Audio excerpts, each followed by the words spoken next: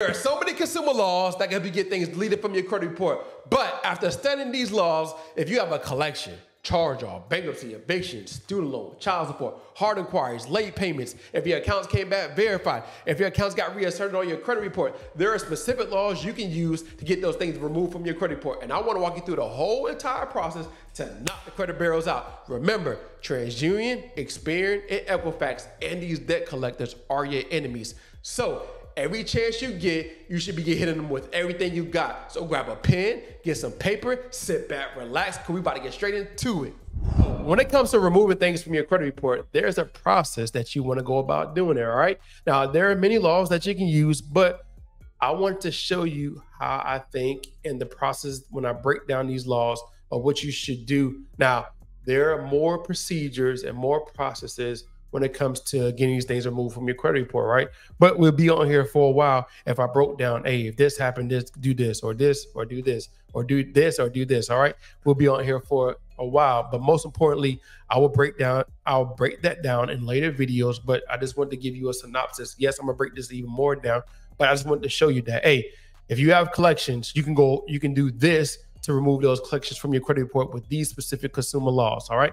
If you have hard inquiries on your credit report, you can use these specific consumer laws to go ahead and remove them hard inquiries off your credit report. If you have negative accounts, what I mean by negative accounts, all right? If you have a charge off, eviction, a repossession on your credit report, you can go about using these consumer laws to get these removed from your credit report. If your accounts got reinserted, what should you use? All right, you can use these specific laws, this specific procedure to go ahead and get these things removed from your credit report. All right, if your accounts came back verified, like what should you do?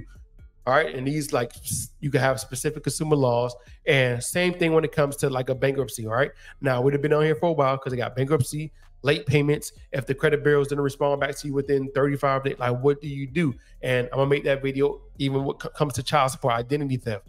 We're gonna make those videos. I just want to give you something so you can go ahead and start taking action, all right? So if your accounts got reinserted on your credit report, like what should you do? I want you to think about this, all right? Did they notify you in 5 days? Probably not. Is the account still inaccurate? Probably so, all right? How would you know? You have to get your report. So you want to get your report and just look at that account and see if is it complete and accurate? Is it showing inconsistent information? Because according to 15 USC 1681 I-5B, what you're going to see is this right here. Let me show you the law that I'm talking about, all right? So requirements relating to reinsertion of previously deleted material, certification of accuracy of information. If any information is deleted from a consumer's file pursuant to subparagraph A, the information may not be reinserted in the file by the consumer reporting agency unless the person who furnished the information certifies that this information is complete and accurate, all right? And I'm pretty sure it's not. And they have another law, basically, did they notify you in 5 days? And I'm pretty sure they didn't. So what should you do next? What you want to do next is create a letter with following the flow chart, all right? Now, the letter is basically going to state is, hey, I looked at my report. I noticed this account came back on my credit report. It got previously deleted. However, they didn't notify me in 5 days and it's still incomplete and inaccurate. Investigate this, please, or delete this account immediately. Now, typically, you want to send that to Experian or whoever you're addressing this to that it came back on your credit report. And then you want to wait 35 days. 30 days for them to do an investigation, 5 days for them to send you back the investigation according to 15 USC 1681 I-6, all right? And you can read the law for yourself. But most importantly, after the results, they come back in. 3 things might happen. The account got deleted. Congratulations. The account came back verified. Or they didn't respond to you at all. Like, what should you do when that happens, all right? Now, like I said, we will be on here for a while, and I'll break all that down. But let's just say your accounts came back verified. There are multiple ways you can go about doing this, but you can go ahead and file the complaint. And what you want to do is be very detailed of what you did from the first time you got your report, from the time you sent out the letter, the certified tracking, what happened, and you just want to be very detailed, showing the violations and things like that to get that account removed from your credit report using these specific laws. And you can go over the laws as well, but these are the main laws. And there's more laws that you can use to get that account deleted. But like I said, I just wanted to give you enough information so you can take action. All right. Now, if you don't have time to do this, we do, of course, do things different. All right. Now, the traditional credit bureaus send letters back and forth. No, we sue. We sue the credit bureaus and we sue these debt collectors. And if you need help, you can always reach out to me. All right.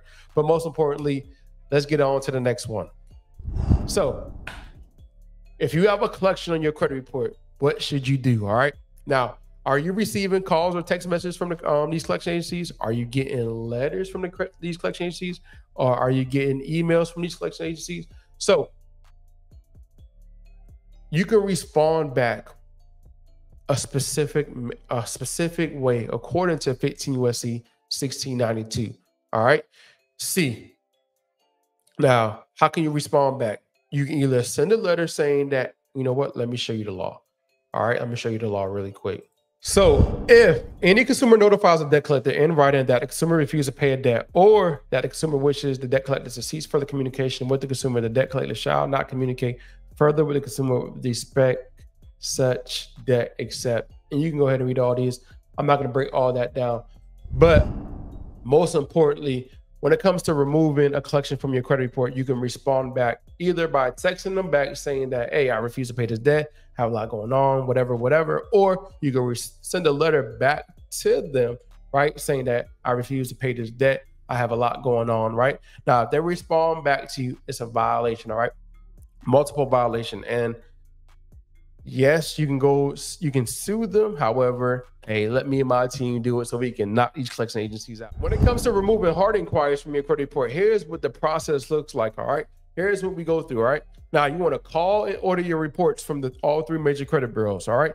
Their reports are different from the ones you get on annual credit report and the ones you go when it comes to Identity IQ and other places as well. All right, so when you order your report, what you want to do is go to when you get your report, you want to go to the part where it says inquiry section, all right? There's going to be hard inquiries and there's going to be soft, all right?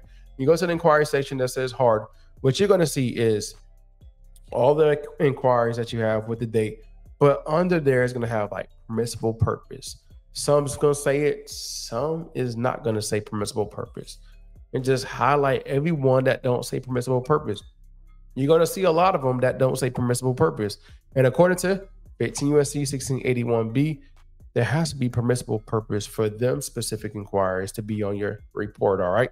Now, if they don't have permissible purpose, what you want to do, which is going to be a violation, is what you want to do is create a letter, all right?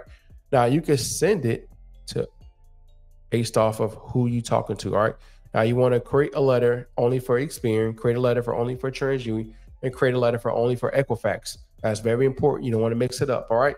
Now, create a letter basically saying that, hey, these inquiries below don't have permissible purpose according to 15 USC 1681 IB. Send you can send the actual letter with the credit report, but 2 forms of identification, and send it to the correct credit bureau, all right? Now, wait 35 days, all right? 30 days. Remember when I talked about 35 days, all right? And then if they act crazy, you want to file a complaint, all right? Now, how do you file a complaint? Go to CFPB and file a complaint, and just be very detailed of what happened and what they did and what they did not do, all right? And just basically, go through the process and show the attachments of what you're talking about, because evidence is key. All right, so you just want to have that as well. Let's break down the negative accounts on your credit report, all right? Repossession, eviction, charge-offs, right? Go ahead, let's break this down, all right? The first thing, I talk about this a lot already. If you don't understand how to use these laws to remove it, all right, I'm gonna break it down for you. Check your report. Go to Identity IQ. According to 15 USC 1681B, let me show it to you really quick. I was talking about 15 USC 1681 EB, all right? When a consumer report agency prepares a consumer report, it shall follow reasonable procedure to assure maximum possible accuracy of the information concerning the individual about whom the report relates to. Now, when you look at your report, I'm pretty sure you can see that your report doesn't show that, hey, they follow reasonable procedure to assure that everything is complete and accurate on your credit report, all right? Because if they did, they would have had so many incorrect and so much inconsistent information, all right? Now, that's a violation. Now, you also go ahead and identify the inaccuracy, but what you're not going to do is tell the credit bureaus to update and fix those accuracies. What you want to tell them to do is investigate the completeness and accuracy of those accounts. It's totally different.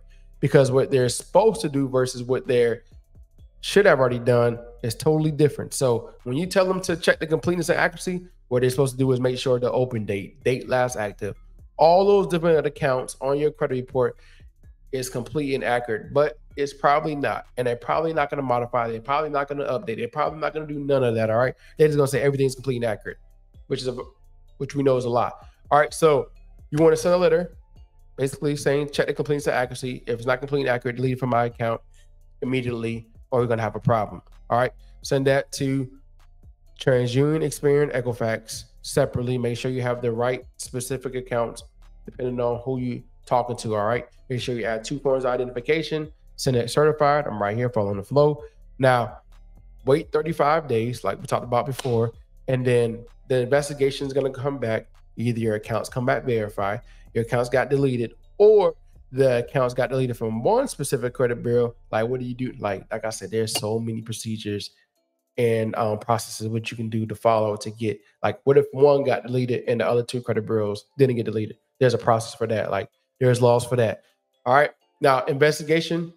What you want to do next, if the credit bureaus didn't respond back to you in 30 days or 35 days, what do you do? That's a violation, right? So it's like, if they did say that everything is complete and accurate, like, what do? You want to file a complaint. Now, you can also follow up with this process that I'm going to talk to you about, but you can also file a complaint basically stating that everything is complete and accurate and things like that. All right. Just make it very detailed of how you file your CFPB complaint. All right. Now, when it comes to accounts that come back verified, like, what is the process for that? What laws do you use for that? Like, how do you go about doing that? If your accounts come back verified, you want to check your report and just compare it. Just want you to compare it and just look to see if they update them. They do anything of that nature. And I'm pretty sure they did it. So what you want to use is 15 USC 1681 I7. All right. And also 15 is going to tell you to go back to 15 USC 1681 I6 as well. And I'm pretty sure you're going to find other violations when you read those specific laws, because it's going to tell you to refer back to another one, which they didn't do as well. But what they're supposed to do is, when you tell them to provide you a description, like, we're going to create a letter and ask them to provide you a description of how you verified, update, modified. They're supposed to provide you a detailed description of what happened. All right. Of how they came about that investigation. And they're supposed to send it to you within 15 days. All right. 15 days, they're supposed to send it back to you, that detail. But they probably didn't. So now, they did or they didn't. But now what you want to do now is file a complaint based off of all the laws that they violated.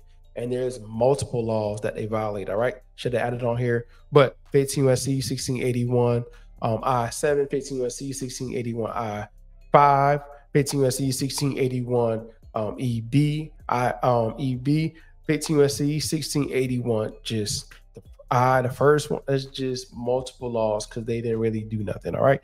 And there's more to it. But that's how you're going to be able to get the accounts that came back verified removed from your credit report. Or, like I said, you can hit me up and we can sue them. All right. Because, like I said, the credit bureaus, TransUnion, Experian, and Equifax are your enemies. All right. They ain't here to help you. So don't let them fool you.